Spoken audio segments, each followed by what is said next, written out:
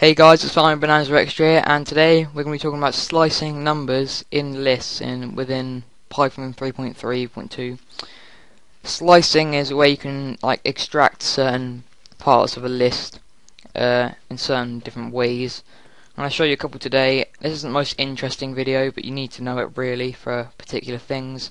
I'll try and do a more interesting video afterwards, but for now you just need to learn this. So I put up the shell today instead of Eclipse because it's just easier to do it in the shell when you're doing little tutorials like this. So I'm just going to copy and paste something in really quickly because I cannot be bothered to type.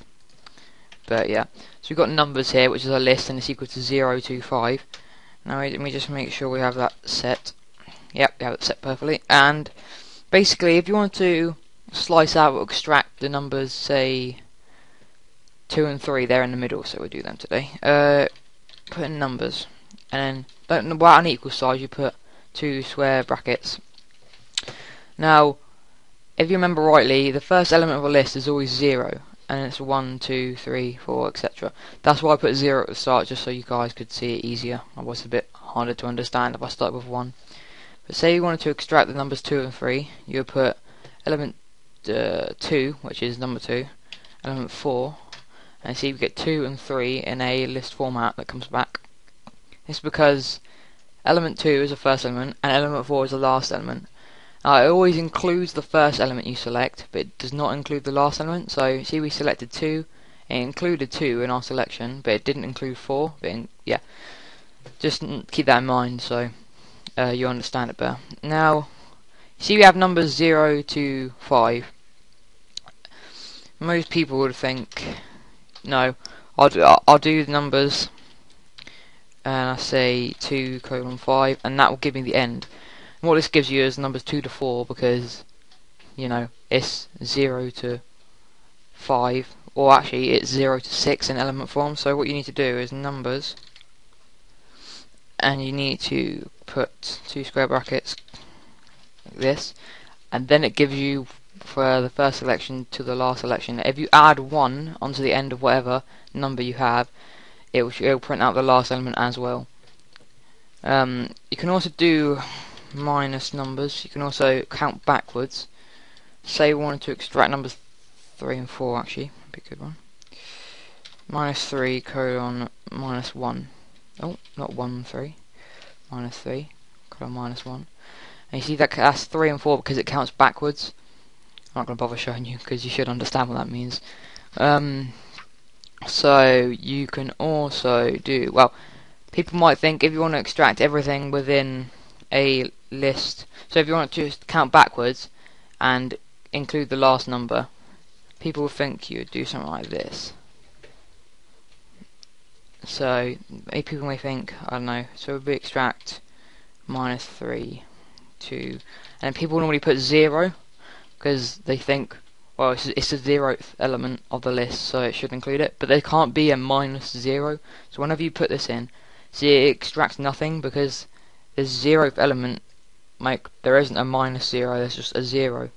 So keep that in mind as well. I'm going to show you a quick way on how to fix this.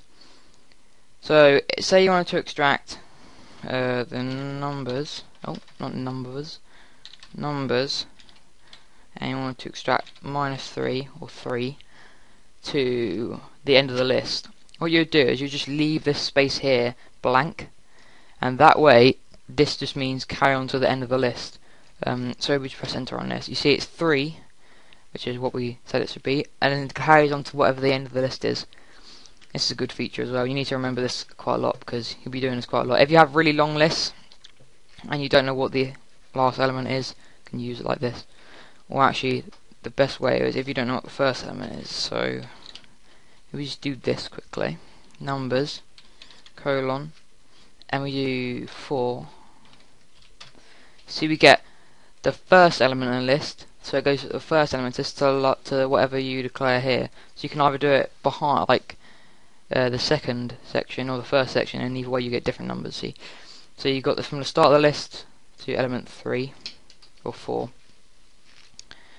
Now, what you can also do is there's a quick shortcut which is just literally a colon, and this gets you the whole entire list, whatever list you put in.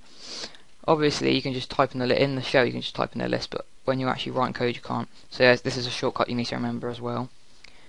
Now, I was going to do another quick list because it's easier with a bigger list. So we got this, and it just goes from 0 to 9 instead. Enter that. Check we've got it. Yep, that's working fine. Now, there's another function that you need to remember. So you put in numbers quickly. Say we wanted to, I'll show you quickly. Say we had this here. So we want 0 there. So you had this here. Now what this does is this extra element on the end, it means count up in 2s. So it counts from 0 to the 9th element, which is 8, in 2s. So we just enter that quickly. It starts at the first element, which is 0, or the 0th element, and it counts up to the 9th element, which is 8, but it counts up in 2s, so it's 0, 2, 4, 6, 8. That's a really nice feature you need to quite remember for quite a few applications. I've used it a couple of times. You can also do minus numbers, so if you want to count backwards. So let me say we did 8, 0, and minus 2, which counts back in 2s. See, we get 8 to 6, 4, 2, which counts back in 2s instead of counting up. So if you put a minus number here, it counts back instead of counting upwards. I think the last thing I need to show you really is just this thing here. So if we put 2 colons and then a 2, for example, this includes the whole list and it counts up in 2s. So if we just entered this here, see, it starts with 0 and it counts up to 8, which gives the same example as this. You can also do this with minus numbers. So we put numbers and you put colon colon minus 2, then it counts back from 9 to 1. So I think that's about it for slicing today. Just remember all these different methods that you can do and stuff, and I guess I'll be seeing you next time when I do another tutorial. So bye.